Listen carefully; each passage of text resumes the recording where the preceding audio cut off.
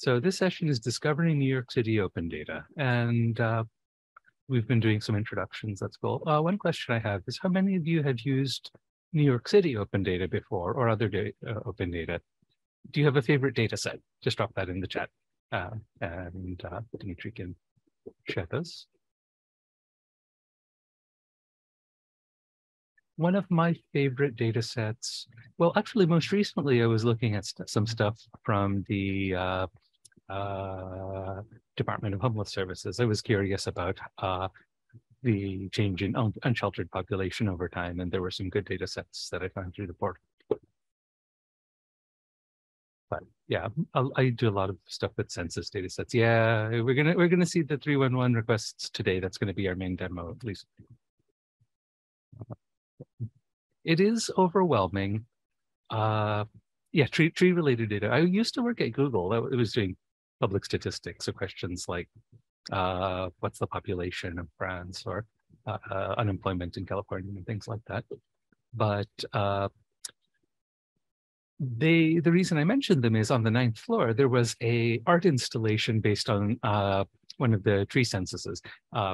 I forget quite how it worked, but it was a physical visualization. So they had these like little clear, transparent plastic representations of, I don't know, tree height or count or something like that, along one of the walls in a long hallway. Anyway. Late tech adopter. Oh, that's fine. Yeah. Yeah, I once had a Open Data Ambassador session in Queens where the population of the audience demographics, they went from about a 15-year-old to like a 65-year-old, several. It was great. I love how it's a topic that can be interesting to so many different people for so many different reasons. And I think one of the important ones is the fact that you can see, like, it's an administration's view of some facet of the city related to their mission, right? So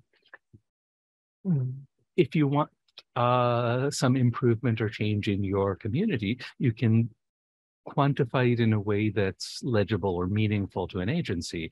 And like, we'll see examples where I filter down to the community district. And that's the sort of information stats, change in stats in a community district is exactly the sort of thing you could bring up in a community board. So today we're going to be, we've done the welcome and some of the intro. I'm going to talk a little bit about New York City Open Data and how it fits into like the history of good governance and transparency. We're going to talk a little bit about our open data portal and how to navigate that, and then go through a couple of exercises filtering and visualizing facets of the 311 service request data set. Then we're going to take a look at a couple of interesting, I think, tools that use open data. And then it's over to you guys. What's important to you, questions you have, things you want to see, along with a couple of final housekeeping info on how you can stay involved with the open data community. So yes, welcome. Thank you for coming to this session. And I hope that you take away some like sense of better understanding of what open data is, why it's important, and how you can use New York City Open Data. This program and curriculum were created by the New York City Office of Data Analytics, the OTI. That was all the computing agencies were consolidated in the current administration. So that used to be Mayor's Office of Data Analytics, and I think, and BetaNYC, which is just a fantastic resource. They're a nonprofit here in town that really has become a crucial hub of the civic technology community. That's where Dimitri is from, by the way. So we're going to go through a really quick look at New York City's open data law and where it came from. So the first question, does anyone want to take a stab at defining what open data is? What does it mean to you? Oh, you don't need a question mark. I'm just asking for your, like where you're at, what your thinking is. Yeah. Now, all of these get at important different facets of it. Public availability is one of the big ones. The openness here is, like, I guess, transparency and availability. Yeah, great responses. I'm glad to hear that. One of the things in our open data law is that it's not narrative. They're factual and statistical information. They refer to lists, tables, graphs, charts, as opposed to verbal descriptions. It's alphanumeric and like digital. It's not an image, although that gets a little fuzzy when we get into stuff like geospatial data. Stuff that's like in a GIS system is covered by the law, but because it's like statistical factual information associated with them. But it doesn't include things like scans of maps, blueprints, stuff like that. Although, again, the law is careful not to prohibit that. Agencies are free to include other kinds of digital information. The data is something that they produce or maintain, agencies produce or maintain pursuant to their missions. So, like, these are the facets that make it city open data. So it's from the city, it's open, and a default open, as in like they have to produce it unless there's a reason they can't or may not. So what I mentioned earlier, that it's kind of like a slice of city life that is related to some agency's mission. So here we see kind of little labels corresponding to departments and some fact about Union Square that they care about. For example, with the recycling bin, it's the fact that it's an outdoor versus indoor bin, that it's at the specific latitude, longitude, and the department that own it are all like facts about it that are important. Similarly, for transportation, street quality, for health and mental hygiene, there's restaurant inspections, which is, by the way, a really fun data set. And so on and so on. Everything from taxi medallions to building codes and zoning and so on. And a lot of these, well, like one really fun tool is New York City Map, which unfortunately I was going to show you, but it's down because it's being refreshed for Open Data Week, and it's going to be so much better. But unfortunately, I won't be able to show that to you today. It's there's a lot of information, a lot of different kinds of information, and it can be, like someone mentioned in the chat, a little overwhelming. There's a long history. It's not just since computers that we can talk about open data. Things like procurement, things like hiring and job postings are useful for the public to know. Like after Tammany Hall and the golden age of corruption, there were some progressive reforms like the publication of the city record, which you can actually still see today online. And there's a project at, I think, NYU Tandon where they have scans of historical city record publications. And it was seen as a tool of oversight. By making all this information about how the city is operating publicly or available, the public had the opportunity to see what was going on, to get a better confidence and trust in that the government was working fairly. That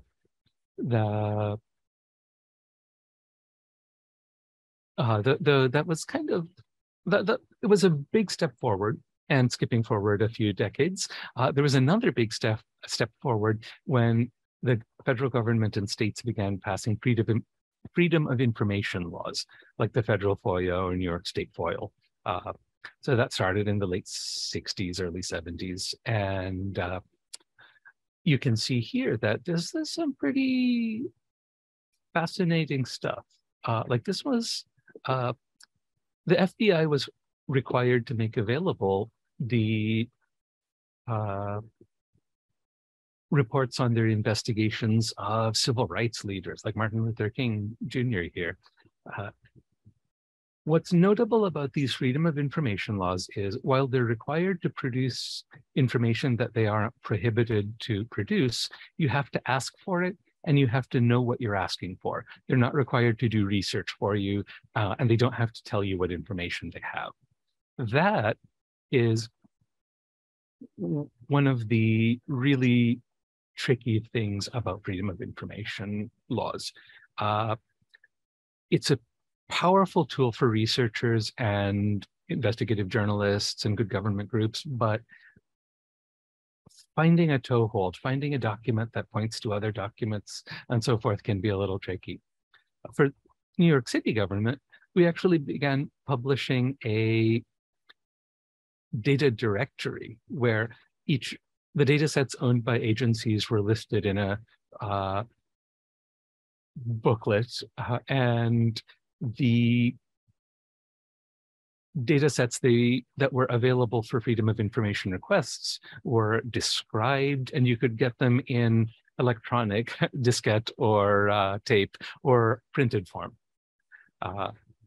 Many of the databases described in here, I think like Pluto, although that was just recently upgraded, are even still exist today, because a lot of the administrative systems, administrative tasks have continuity with even like the early 90s or longer ago.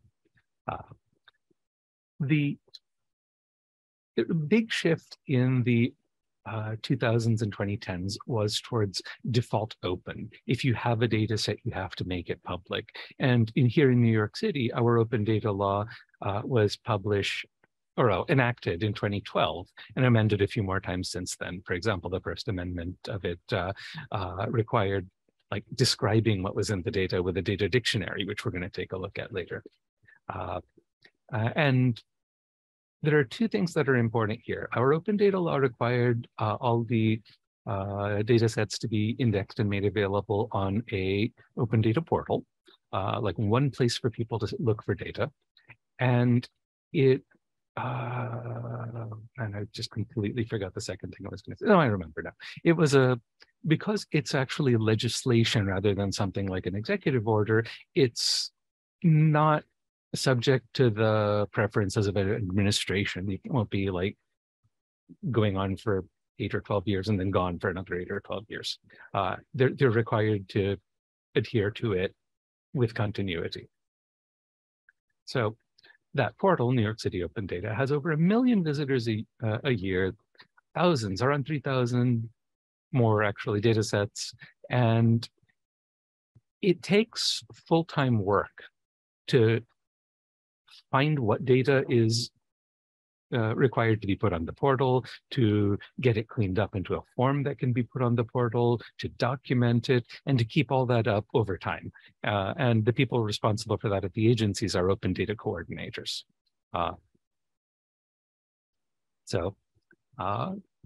Yeah, we're going to start looking at the portal, and I'm actually going to do that live in a demo, so I hope it works. If you go to the website here, nyc.gov/open-data or /data, I'm lazy, so I don't like to type as much. It'll take you to a page that looks just like this. You can click here to search, or you can browse by going to the data link. And that, data link is here. This page, actually. You can view data sets that are brand new, that are recently updated, that are popularly used.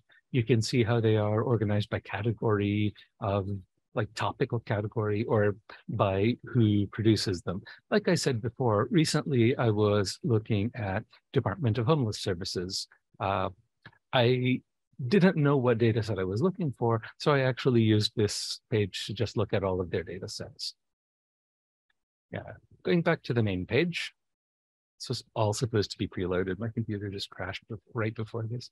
Let's start taking a look at the 311 service request data set. I think to answer David's question, they're getting a lot better. New York City has been doing it longer, and I think our coverage is a little better. Los Angeles is quite good. I'm not as familiar with Chicago or Boston. So yeah, it done a search for the key text 311, and you can see that there's a few different hits. The one we want is actually the first one, but you can see that there are two data sets or two responses with that title. Does anyone have an idea of how we might know which one to use? Yeah, I think it's my recollection, David, that New York City was one of the earlier cities to get on the open data bandwagon, I guess, or just like an early adopter leader, which is your terminology. But I find our data is generally very timely. There's good infrastructure to support it. Yeah. So yeah, good observation, JQ.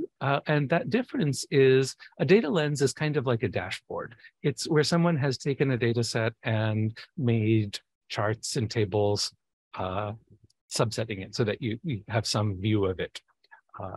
But yes, this one is the actual data set, and that's what we're going to look at next.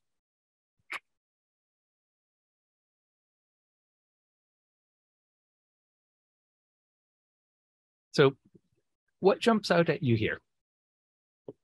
What are some questions you might answer about this data set? One of them, is this the data set I'm actually looking for? Like I said, I wanted to see 311 service requests. We see that this title says it's service requests. Yep, how big, how current, great stuff. So this is, and if we expand the description, which I highly recommend you always do, we can see that it's updated daily. That's also in the metadata elsewhere, like update frequency daily. Metadata, data about data. This is, well, I'm not sure if it's changed. Dimitri, can you correct me if I'm wrong? But it used to be Socrata. You might say at the bottom, actually. It doesn't say at the bottom. Yes, I believe it is run on Socrata. Yeah. There's some new functionality that I haven't kept up with, and I wasn't sure if that marked a change of vendors, or maybe Socrata got purchased or something like that. Great question, Tom. It's like, is this the data we're looking for? Well, what's a service request? In this case, we're going to actually see something that might answer that for us. But first, let's take a look at some of the other facets.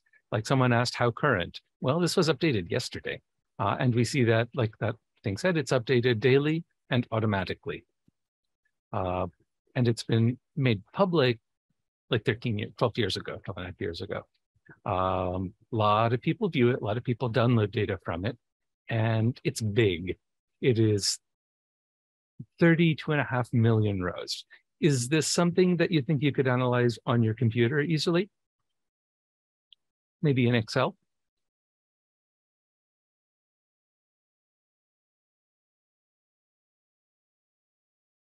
No. Excel maxes out around a million rows. It used to be 65,000.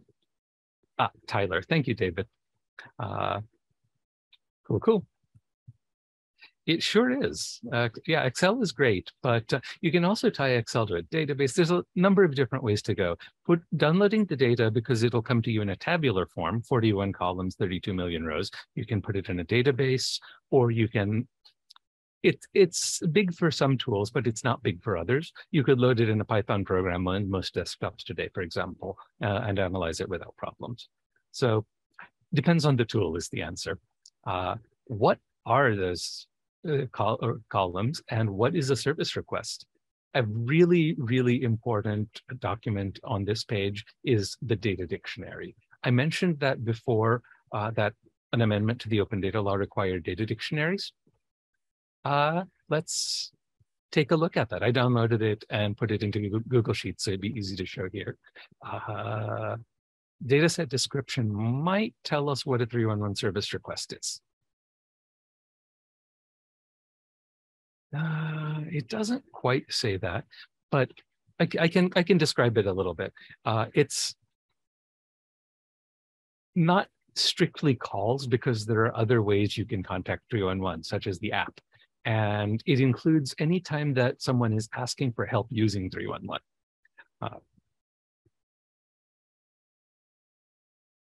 Although, yeah, they mentioned the COVID difficulties. There are some really fascinating ones of those that show up in the data if you look for them, such as difficulties with sanitation pickups. So you see a spike of sanitation service requests / complaints. Those are used interchangeably. Yes, that's correct. In this case, the columns don't tend to be huge. A description has some limited length, which, by the way, this data dictionary was updated yesterday, and it's so much better now. It gives a lot more description of what those 41 columns are and what kind of data lives in them. For example, a really important one is the created date. If the ticket has been closed by the time this data set is updated, it'll have a closed date. If not, it won't. That status is represented in this column. Category information, like what exactly the complaint is about, lives in complaint type and descriptor. Those are documented in these subsequent tabs, by the way. And we're going to take a quick look at those. If it was resolved, the resolution is described. If it's associated with a place, that place is described. Later on, I'm going to filter by community board. I mentioned Pluto earlier. BBL is, I've forgotten what it stands for, but it's an administrative identifier for lots.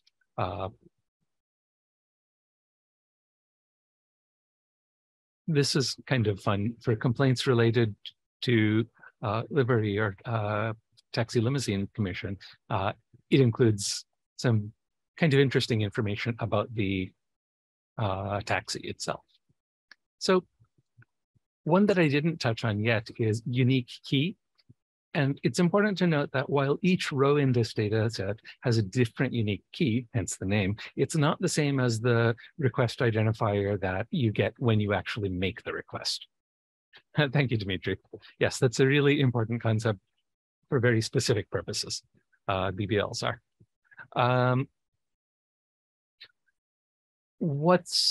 These get particularly interesting when you are aggregating. Let's say I filter for requests for the housing department. I want to count how many there are. The thing I want to count is distinct unique keys. If I want to know how many days there were complaints to them, I would count distinct, say, creation dates, and so on. Just to recap with this, looking at the summary page and the data dictionary, there's some key questions you want to ask. Is this actually the data I need? Will this answer my question? And the title, the description, the metadata, does it cover the time period I'm interested in is a big one. For example, with the Department of Homelessness Services statistics, it was difficult to find ones that covered the whole time range I needed. I need to get several of them and stitch them together. Yes, thank you, Tom. Yeah. Dimitri, do you have a thought on what a good way to handle that difficulty is? There's a lot of coded language, Tom says in the chat. BBL, service request, these are all jargon. One thing I think could work could be to join the BetaNYC Slack and ask people who are interested in civic technology. There's a really good community there. But you're right that when you are trying to find the data set that will answer your question, it can be tricky. And it takes practice. It gets easier the more you do it. Oops. So yeah, I mentioned, does it cover the time period I'm interested in? So for the 311 data, we saw it was updated yesterday. Sorry, BetaNYC is a civic technology nonprofit. Dimitri is works for them.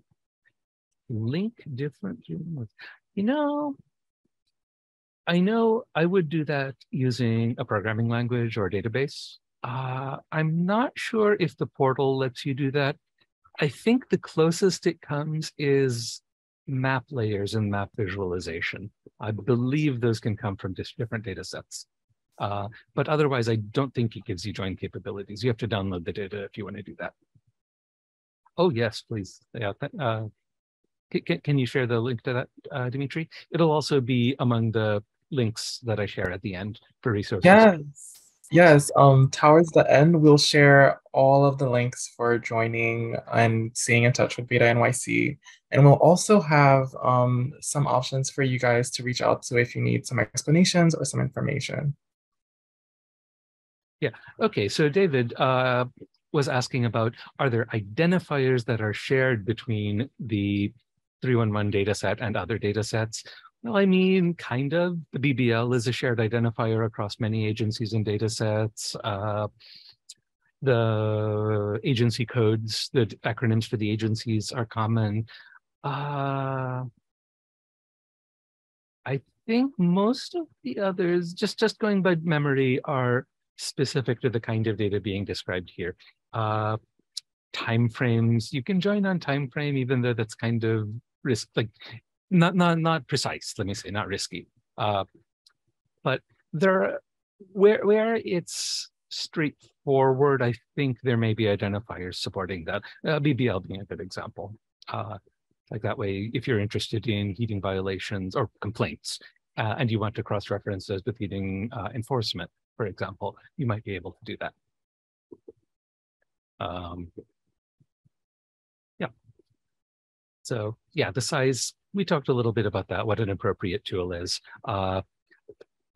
If you are going to use something like Excel, then there's powerful filtering capabilities that you can use on the portal before you download the data, which is going to be what we look at next. Here we go. Yeah, so when you actually click on the view data link here, it'll take you to this page. You can see the first, I guess, 100 in service requests. Yeah, this bottom number is kind of gives you some of the scale. It shows you like what you're actually looking at.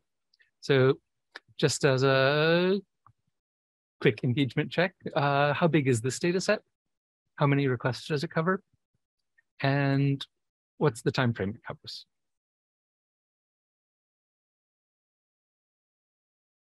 Actually, yeah, Viola mentions, yep, well, close, there you go. 100 magnitude there.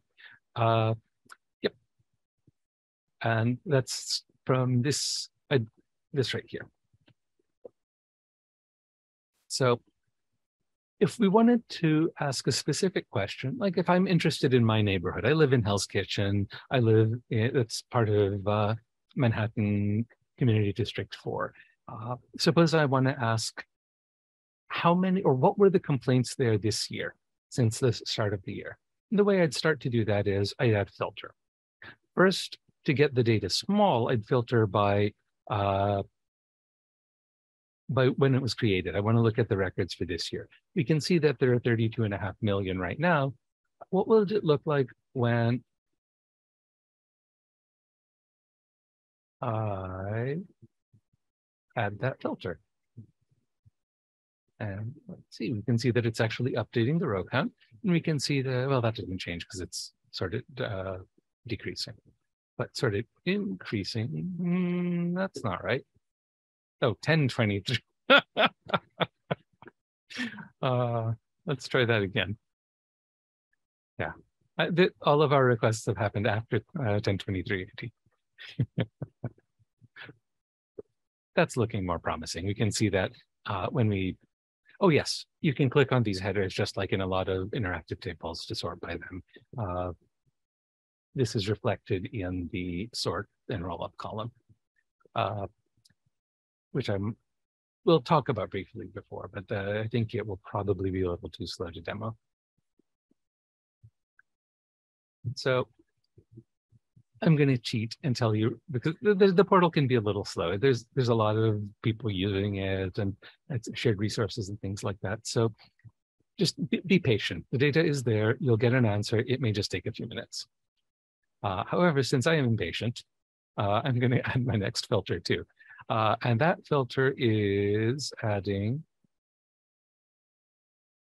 the community board. Now, there's a lot of different ways to spell that. So what I'm actually going to do is see what it looks like in this data set. And we can see that it is a 0 prefixed 2-digit community board number, followed by the borough name in all caps. So I live in Community District 4, so I'm going to put 04 Manhattan.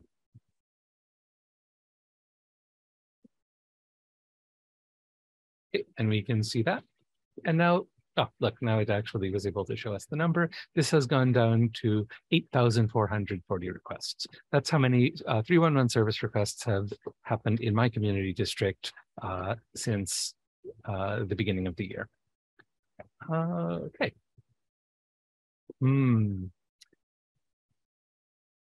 There are, generally, I think we tend to see those. Kathleen asks in the chat, were handwritten records from the 1800s, for instance, for housing or buildings transferred to the database? And I don't think they are in city databases. Like for example, the city record, I mentioned that the paper copies are maintained in scanned form by NYU's engineering school, for example. There are a lot of these records available, not all of them from city databases. That said, if they're in city databases, there's, with some exceptions, an open data data set reflecting. So I'm going to try to do a roll-up. The question I want to ask is, what were the most frequent complaint types in my community district this year? And the way you do that is in the sort and roll-ups. This is like a pivot table if you're using a spreadsheet.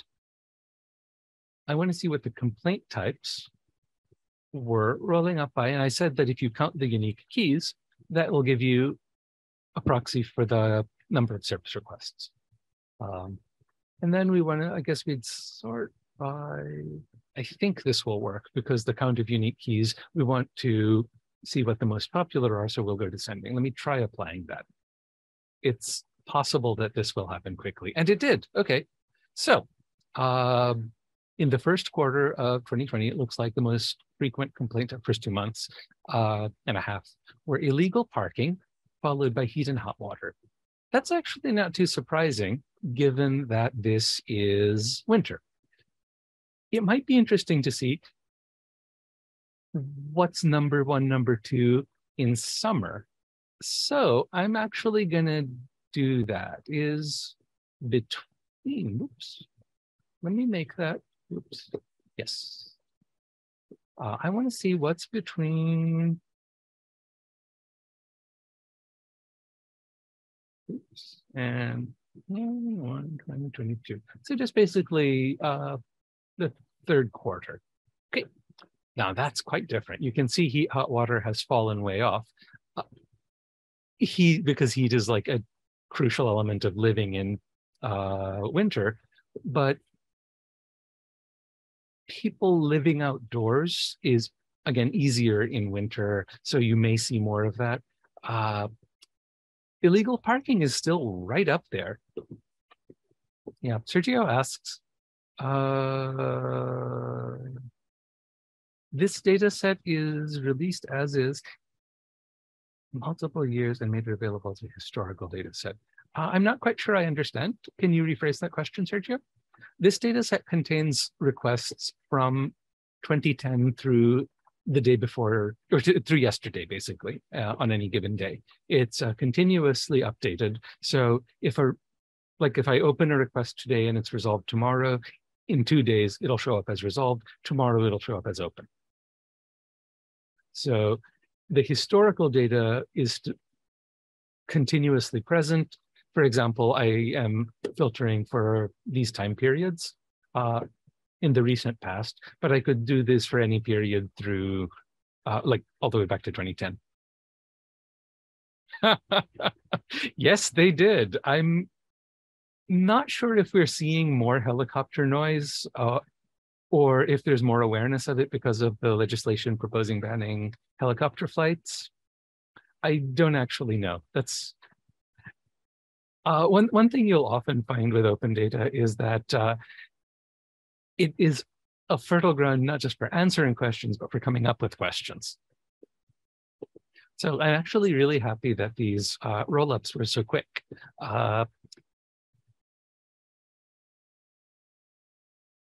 Oh, that's a good point. It could just be that we've added the category recently. Again, I don't know.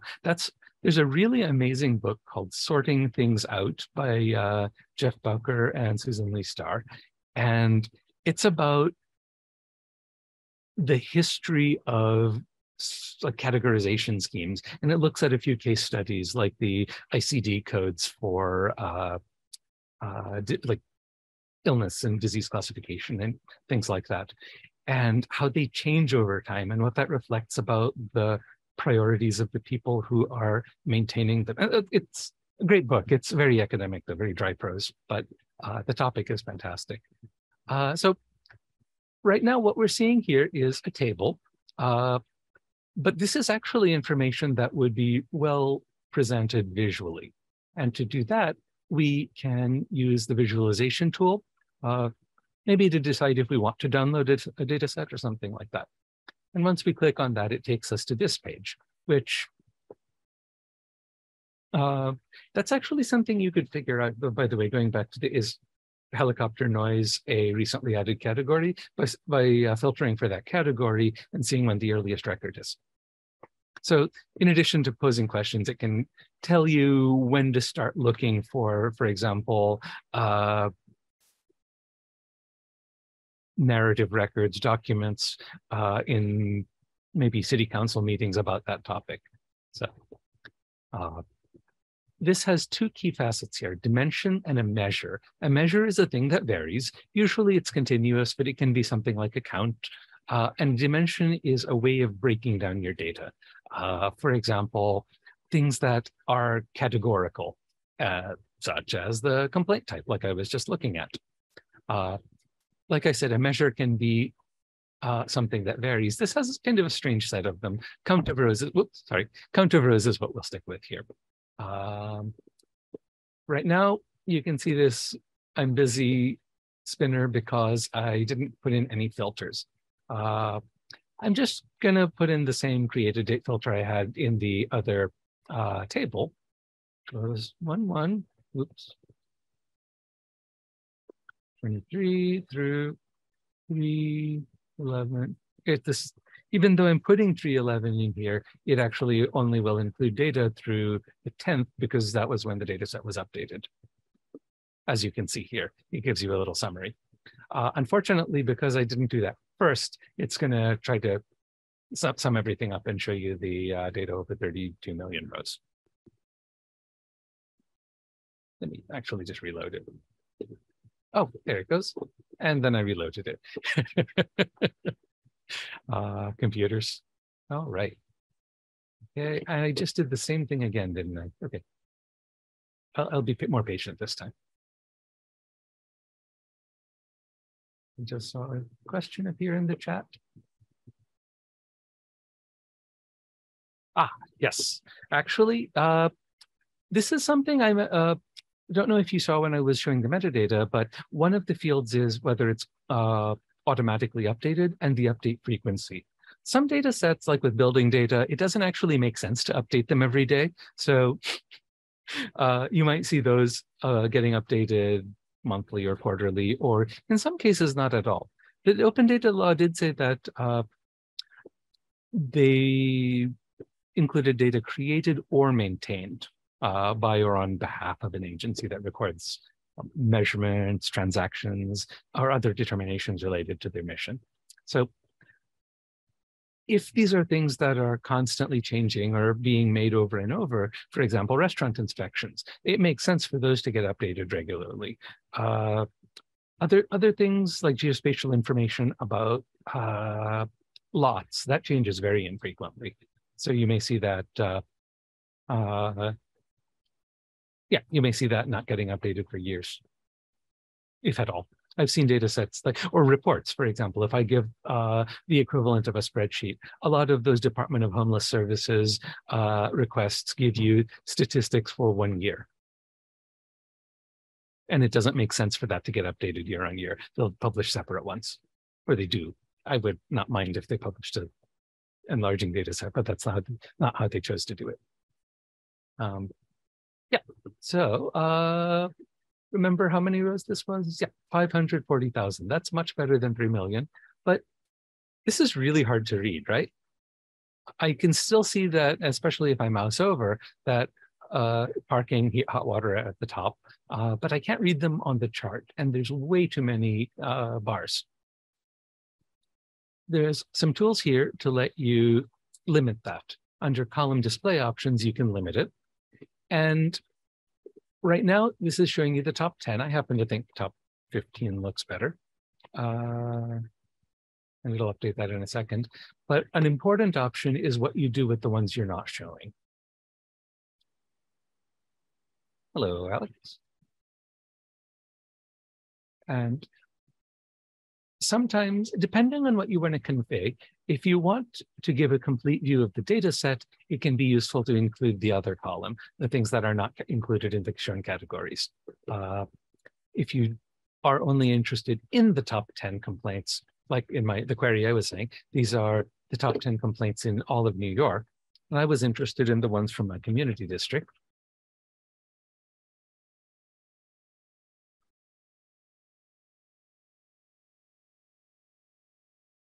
So we go down from that 540,000 to, I think it was 8,000. In a minute. There it goes, 8,440.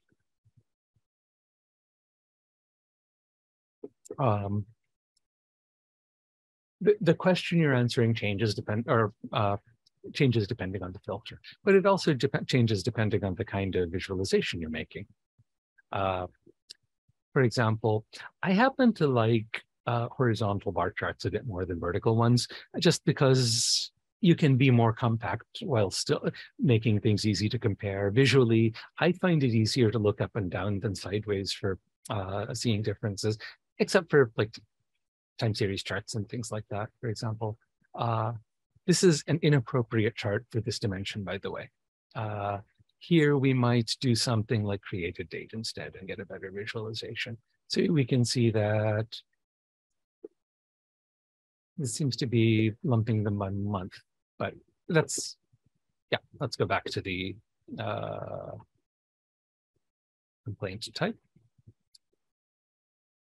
So vertical, it depends a bit on the communicative or analytic purpose that you're making the visualization for. Bar charts are good for showing the relative proportion as well as to some extent the absolute proportion. Here we can see that we actually started at 0. So this is showing absolute proportion. Another interesting one can be to show the, what? I don't know what just happened there, but I'm going to switch. This is not right. Okay, here we go. Another interesting way to break it down can be a different category. So here in the 311 complaint types, what we saw was that there are tens of categories, so we need to truncate it. What happens if we choose a dimension with fewer categories? So in this one, I had shown 12 slices and others. There's still another here. I don't think there is. Yeah. So in this case, we are actually, oh, nope, there is a tiny little other sliver. But here we are more in the ballpark of 10 than tens. So some other visualization might be useful. I still think smaller number is better. These are, I don't love that it doesn't put the labels close to the chart itself. If I were making a visualization in some other tool, I would actually label the slices where appropriate. But does anyone have a thought of what a pie chart versus a bar chart might be good for?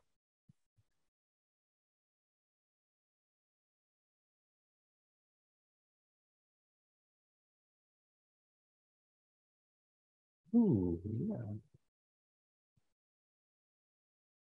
Yeah, Tom, that's exactly it. A pie chart shows how much of the whole each category is. But you can see that in the mouse over flyout text that this includes the percentage. And that's because a pie, the whole pie is 100%. So it is good for showing that like fraction of the whole, whereas with the bars, what we were seeing was like something a little more absolute. If you were to stack all of the bars, which is a different visualization, you could get something a bit like a pie chart. A pie chart is a bit like a stacked bar chart that you kind of roll up on itself. Yes, exactly. And that's the task that it's better for. I agree, David, but with some exception. I'd say if there's more than like 4 or 5 categories, it's really hard to tell to actually intuitively see the difference in size when you start getting little things like this. Here you can see that these are, because they're labeled with the actual quantity, I would agree that it's easier to see that difference in a bar chart. Yeah, pie charts have a lot of hatred in the data visualization community for various reasons I won't go into here. If you want to make a pie chart, this tool will let you. But again, the important thing is choose a visualization that actually meets your need. You have some information satisfaction need. Is it seeing the relative proportion of the whole? Is it seeing change over time, and so on and so on? There's some. Here we go. This was back to the pie chart. I made one last one that I'm not going to do interactively because it's unfortunately a little too slow. But in fact, it seems to be slow to load too. I made a filter again of my community district, and I counted up the loud music and party complaint types and did a heat map. A heat map is if you take all of the points on a map that have something that happened and give them a little bit of a blur, and then add up the blur, think like a bell curve or something, then what does it come out to? So you can imagine a bunch of little points. Actually, I can show you that. You can imagine a bunch of little points, each of which have some value indicating what the severity, the total count in this case is. So you can see that whatever this address is, they had more counts, maybe 2 or 3 versus 1 complaint in the other ones. And they blend together as you zoom out. So you end up with a map showing what are the hotspots of noise complaints in Manhattan 04. And it's meatpacking and Hell's Kitchen for the most part. And these are probably the vicinity of nightclubs. I didn't compare with other maps, but it's kind of fun to see that it lets you do these fairly interesting and powerful analytics. John asks, can you see where the complaint came from? And yeah, you can actually drill down to the data table. I'm not sure if it specifically lets you, for example, click on one of these. It doesn't look like it, unfortunately. But if you were to do it in a tool like maybe Carto or something, then download it and upload it to there, you might be able to do something like that. But yeah, it is definitely aggregating to each individual one. You can choose a different visualization like a bar chart by count and instead of grouping by complaint type, you'd filter by complaint type and group by incident address, for example. That's one way you could do that. That way you'd see what the hotspots are by address for this category of complaint. So you can answer some pretty interesting questions. Gloria asks if the data is anonymized on the portal. I want to plug tomorrow's session again on ethics and privacy in open data. It has some really, really top-notch speakers, but it is anonymized in that characteristics of the person making the service request are excluded. It doesn't tell you who is asking for service from the city government. It does include some relatively detailed information down to the address. I don't think it includes a unit number information for apartment buildings and the like, but that's something you might check in the data dictionary or just by browsing the data set.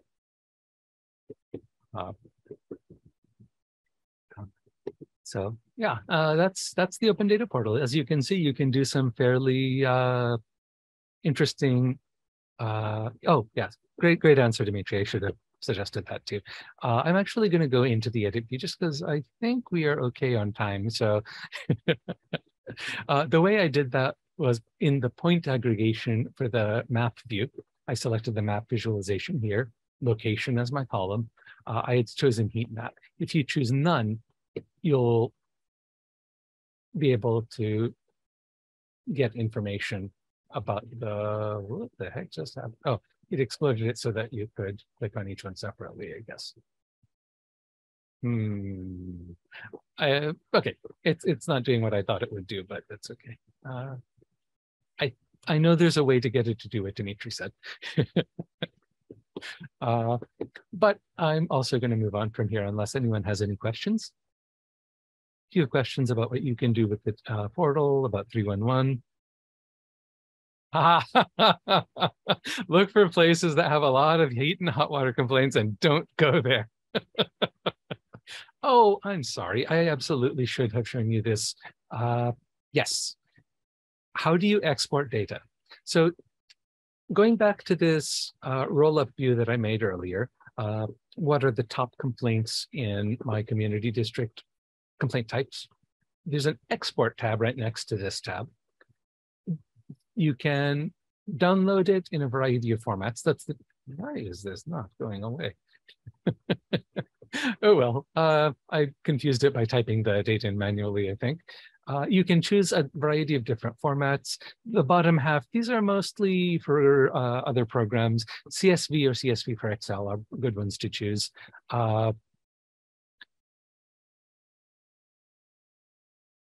Does anyone else have questions? Gloria, that was Gloria's question. Okay, yeah, you can absolutely export them. You can open those in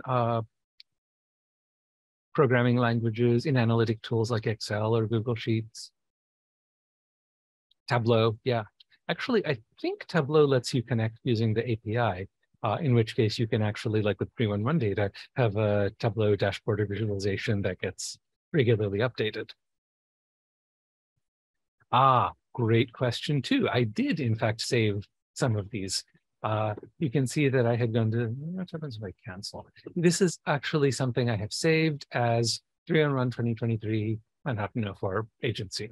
To save a visualization, you have to be signed in. Let me find the sign in button. Oh, I've already signed in. Right, I'm looking at my saved visualizations. You can make an account. You can use it almost full-featuredly without making an account. The feature you get if you sign in is saving. And yeah, in addition to saving, sharing. You can make your visualization available on other sites. You can make it available in the dataset search. Remember that data lens we saw before? Stuff like that. Yeah.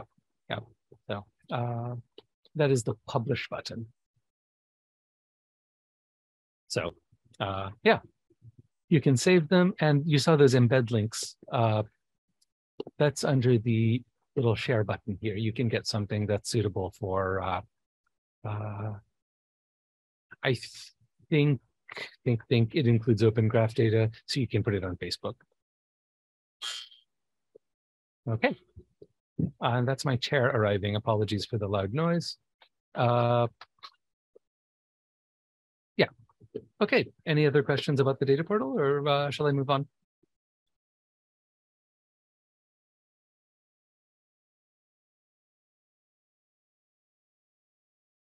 I'm going to move on. Okay, yeah, thank you, Dimitri.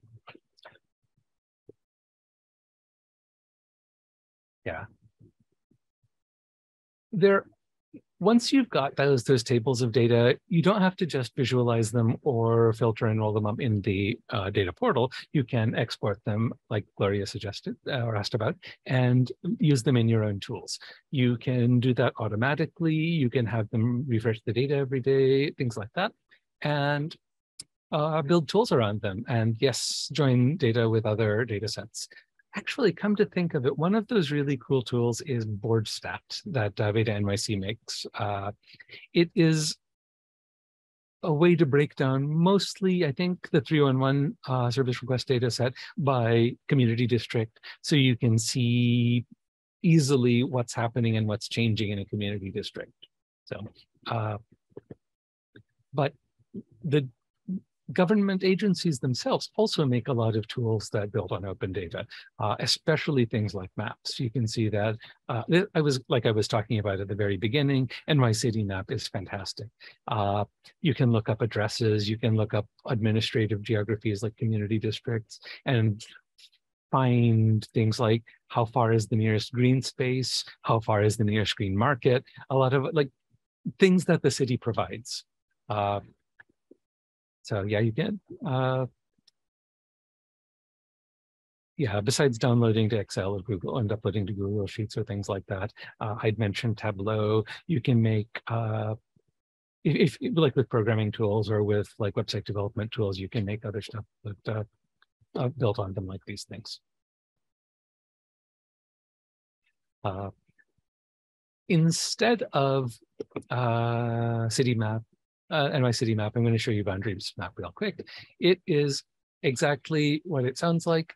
It shows you the boundaries of the various kinds of administrative units, administrative geographies in New York City. So what are some of these? Well, there's community districts. Here's Manhattan 04, like I had been using in all my examples. It's right next to Manhattan 05, which includes most of Times Square, and K-Town. There are other administrative geographies that you might be interested in. What's my school district? Oops. Or fire district, fire battalion, police precinct, and so on. As well as political units like council or assembly districts or state senate. You may be interested in things related to business development, like historic districts or business improvement districts. There's another tool called Zola, which is also from the planning department, which this tool, by the way, is BetaNYC's.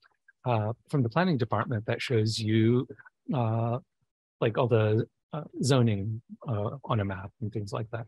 So, yeah.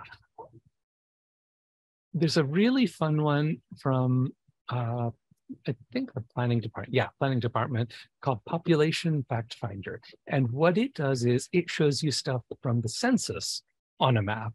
So it's like, I often find when I'm walking through a neighborhood, I just want to know, like, who lives here? What's this neighbor, like, what changes as I go on a walk?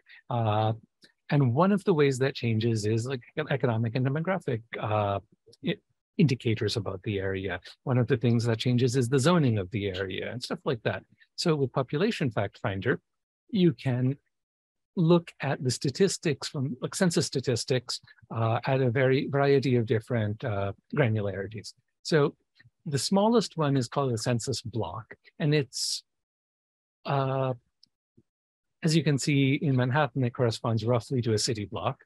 Those are nested inside tracts, which are considered the smallest unit for statistical analyses. The blocks are more administrative for actually counting people and so on.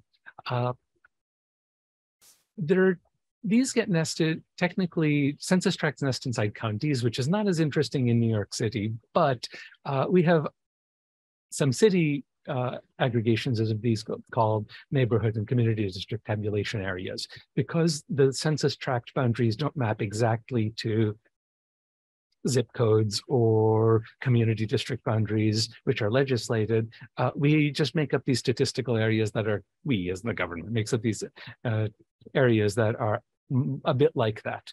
So if I were to pick these two, that's basically Manhattan 04. Or I could just look at Hell's Kitchen, which is what I would do.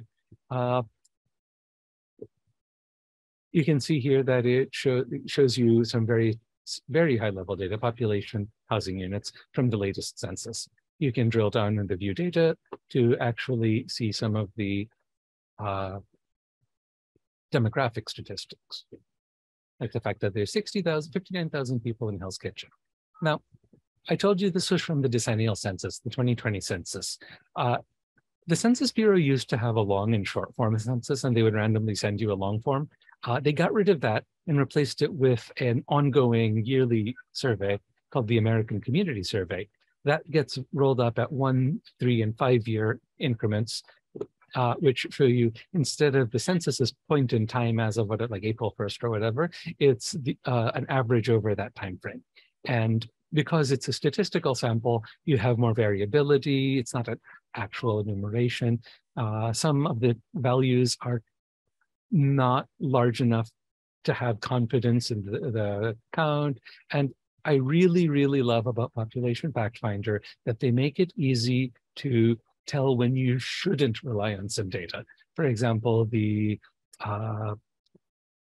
this visualization, by the way, is called the population pyramid. And this is a particularly good one because it shows you a comparison with, in this case, the city as a whole. And it shows you the error bars, the gray here. So if you want to say, is this different than the city as a whole? What you want to see is the city within the gray error bars. And like for these, you would say, I don't think I'm confident to say that it's different from the city as a whole. For these, you do. The proportion, by the way. Obviously, the counts are different. Oh, yeah. Oh, cool. I'm really glad to see that. Yeah, census data is my actual favorite. I really love the Census Bureau. In fact, I almost took a fellowship there instead of coming to my current job. So close. Would have been really cool. In fact, I highly recommend everyone do that. If you're actually interested in census data, if you're a techie, look at XD's Emerging Technologies Fellowships. They're really great folks. Okay, so those are all the tools I wanted to show you. Yeah, there's a lot of other ones. Oh yes, I want to highlight this. If you go to the Open Data Portal,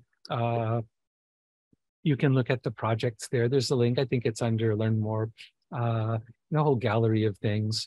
Oops, this is going too fast. Like I said, everyone likes to look at restaurant violations. Yep. And I really hope some of you make your own, explore the data on your own, have fun with it.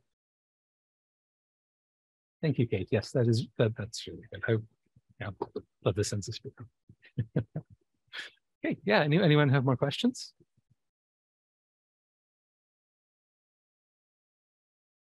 Thank you, Larry.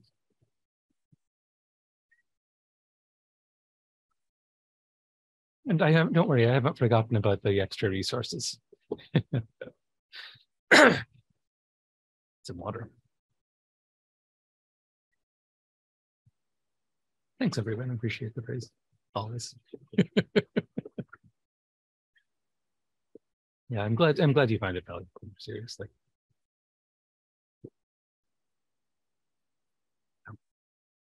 And so I wanted to go on. Yeah. Oh, yeah. And the thing is, the portal just seems to get better and better with time. I told you at the very beginning that the data dictionary was updated for 311 data. It actually lists all of the descriptors, are like the subcategories for complaints by complaint type. So you can actually get like some documentation of what these things mean to some really fine granularity. Other classes and different aspects of the data. Well, I guess that's the thing that Kate shared earlier, more classes during Open Data Week. I personally do not know, unfortunately. Yeah, tomorrow is about privacy and ethics, has like Gail Brewer, who was, I guess, the godmother of the open data law. There's two folks from the Surveillance Technology Oversight Project, Great Good Governance Group, and Adrian Schmoker, who I think was with the city. Yes, Kate, can you unmute Kate, please? My mouse has vanished. There it is. Can I unmute Kate? Let's try that. No, that didn't work. Hi, great Kate. class. Thank you. Yeah, I wanted to just jump in. If you were wondering about Open Data Week, happy to share more, but you can check out the program. There's over 60 events happening this week. So some of the data sets that were mentioned in class today and some of the tools or some of the questions that you have can be answered at sessions throughout the week. So highly recommend, whether you're looking for like data science education about how to link data sets, or if you're looking to really dig into a topic like housing, there's tons of tools and tons of sessions organized by community groups, government offices, mayor's offices, etc. And really encourage you to use this week to explore this world. It's really fun. And thank you so much for this class. It's been great. Thanks, Kate. Oh, does anyone know an answer to JQ's question? Do you know of the other sessions happening during Open Data Week? Are they being, will the recordings be made available online? Like tomorrow? I don't know if it varies by session. I'm sorry. Yeah, but like Kate mentioned, a lot of like advocacy groups, housing advocacy groups, things like that use this data to do their work. So it's kind of like an interface between how the government works and what people need and what people want to advocate for. Like I said, breaking down data, rolling it up by community district can help you make arguments about what your community district needs at community board meetings. So yeah, I think it's, in addition to just having fun answering questions, playing with data, this can be a really good tool for communities to empower themselves. Hey, just to jump in, we will have recordings. Thank you, Kate, for mentioning that again in the chat. We are recording most sessions and they'll be made available to you. There will also be other intro to open data sessions throughout the week. If you'd like to refresh or if you want to introduce to somebody else, we'd love to have you come and check out our program and join more of our sessions. Yeah, don't come to mine tomorrow if you want to meet someone else, see someone else's take on it. Although it might be different. Yeah, open data -data.nyc. Such good stuff. Yeah, I love Open Data Week. Also, be sure to check out some of the art. That's one of the, like, it's like a twist on data. We think of data as being like these cold hard facts and things like that, but because it's data about people is about people, you can actually interact with it, engage with it in a lot of ways. And I think some of those are actually pretty important. Elena asks, how can one become an open data coordinator with NYC? It's, I believe, just a job within any particular agency. So you'd go through usual civil service, get hired. If you have expertise in data management, I guess that's the, because it requires a lot of familiarity with the data and work of the agency, I don't know if it'd be easy to get hired directly into such a position, but this is all speculation. People who work for the government here might to be able to say more authoritatively. Thanks, Tom. Goodbye. Design data through design exhibit. Oh, yes. Yes.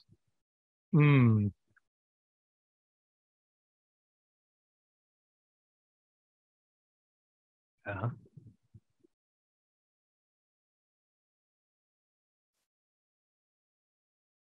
Cool. Does anyone have a data set they want to explore or have a different question they want to ask of the 311 data? We have some time left, so I can play if you want. Oh, yeah. Let's see if I can bring that up. I'm actually going to try. Here's my 311 tab. Or let me go back to Open Data Portal. Save. Oh, wow, it asks you if you want to save. That's really nice. Some of these can be a little bit of a pain to like construct. So having it offer to save when you're navigating away can be pretty beneficial. Yeah, no problem, David. Okay, film. Let's see if I can. This is the tastier version of film permits.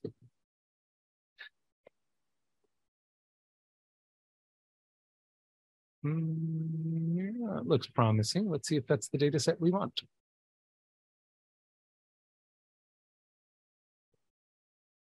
Okay, update. This is also daily, also pretty popular. Let's see what's in it. Each row is a film permit, and it has 14 columns. It is a docx, data dictionary.org.docx.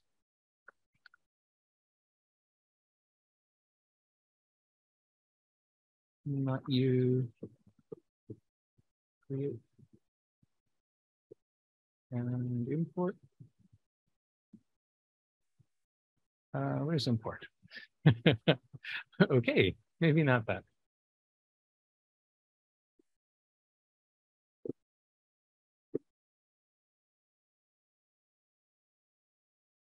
I'll just actually bring it up in Word. There we go. So what's in the data set? It had, I think they said 11 columns, which are all these things. Category and subcategory look like they'll be interesting.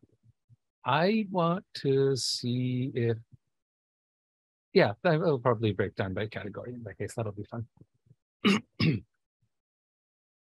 Cool, let's head to the data. Oh, I didn't look at how old it goes. I'm going to switch back. I actually want to finish looking at the metadata. This is a fun data set. Oh, yeah. Kate mentions in the chat BetaNYC's conference next week. That's New York City School of Data. It is probably my favorite open data event, period. I've been going every year since like 20 or something, 15, whenever it started, year after that. And it's just great. You see people from so many different like groups, and everyone's just energized about the power of data to improve our communities. That's just, yeah, it's so good. Okay, so let me, oh, this is the new, yeah, there's also a new interface. I was showing you kind of like, whoops, the classic interface. Just because I'm more familiar with that, I'll switch back. This is similar, it just, things are in slightly different places. Okay, so I said I wanted to add a filter where the category is, I think documentary is what I said. Let's see how they're spelled. Category, just an initial cap, it looks like. Let's see if that, and this has 1200 rows, so I don't need to really filter by time unless I wanted to. And there are 68 documentaries. These are shooting permits, different kinds of permits. Those are all in the data dictionary. Okay, I'm actually going to do a visualization. This is a lot of fun. Thanks for suggesting the film permits data, Rob. I wanted to see category. Okay, so it looks like we have vastly more television than everything else. It's interesting to see. I don't wonder what theater means in this context. That's something the data dictionary might answer. Let's see. Category. It doesn't say here, but that might be something we can find in other like documentation from the agency that produces the data.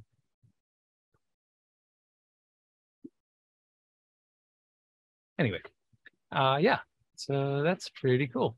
One thing I haven't shown you before is that this lets you do a hierarchical view. So if I say pick subcategory, that's fine. Then what happens is I can click on these categories to drill down, and it'll show you the subcategories. I can't read these. There we go. So we can see that of the 7,000 odd permits for television, 5,300 of them were for things with episode series on things with episodes on cable, 191 for news, and so on.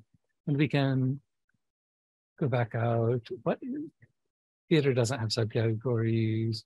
And remember, documentaries doesn't either. Film probably does. Okay, features and shorts. Yeah, so there's some pretty cool features in this. Hey, no problem. I had fun with it too. That's going to be one of my new examples. This is my fiance's uncle works in film. He's a grip, so film and television.